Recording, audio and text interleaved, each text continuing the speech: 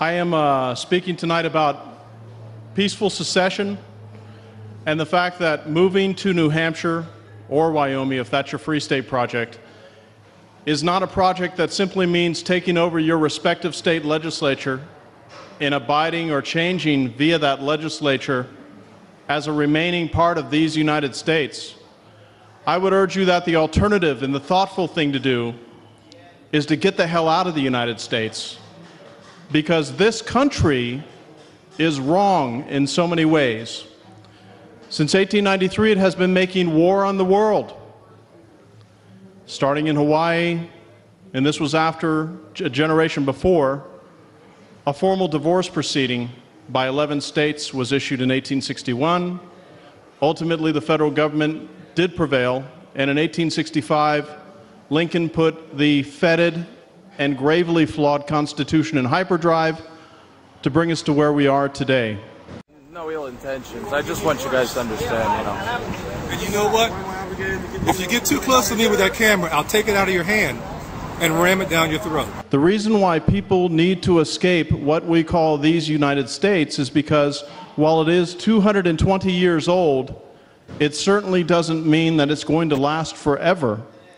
All of us know, as a result of economic, societal, and a variety of other psychoses that are affecting the nation as a whole at the macro level, that we cannot sustain ourselves economically as a country. $16 trillion in acknowledged debt, $120 to $170 trillion in monies that we're going to deliver to people via Social Security, Medicaid, Medicare, you name it.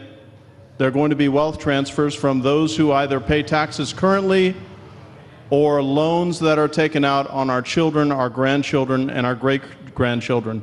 This cannot stand.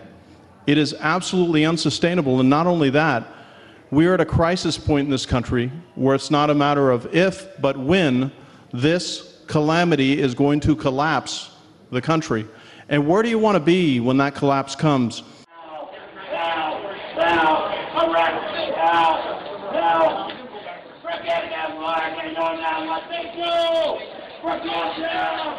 Do you want to be part of these United States, or do you want to be apart from these United States?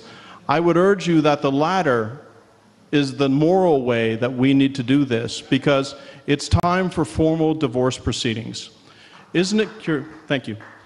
Isn't it curious that if any one of you out there finds that your current relationship is irreconcilable, you must get a divorce, whether you're getting a divorce from your wife, your husband, or your chicken, whatever the case may be.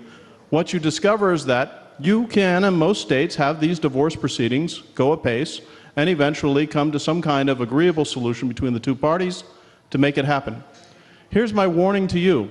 If New Hampshire or parts of New Hampshire attempt such a divorce from these United States, and they do so in the same manner that we would follow in civil law with current marriage protocols the way they are in these United States, you will get a visit from men with guns. These men with guns will come into your house, New Hampshire, and they will say, if you ever attempt to civilly and peacefully divorce yourselves from this great nation of ours, we're going to make sure that we fine you, kidnap you, cage you, maim you, or kill you, usually in that order if they sick the police on you, or in some other fashion if they make it a military move. In the end, what this means is that it's perfectly moral and non-reprehensible for all of us to get a divorce as individuals, but if we dare to divorce from other nations or nation-states, that's the end. They can't tolerate it. Isn't it interesting that in these United States, again and again, we will proctor a divorce overseas in different countries?